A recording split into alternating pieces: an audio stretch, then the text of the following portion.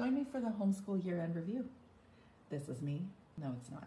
But I will be sitting on the beach and we're going to chat and assess our past homeschool year. Let's chat about what's worked, what's not worked.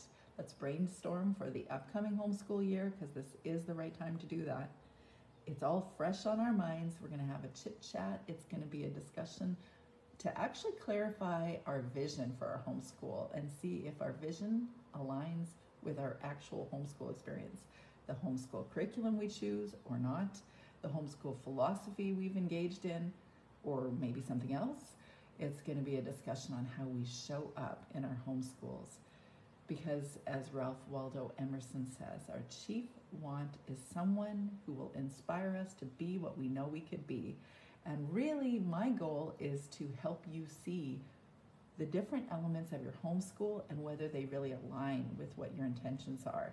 And it will be inspirational because we're going to help align your actual activities with your homeschool vision, assess your homeschool curriculum or resources.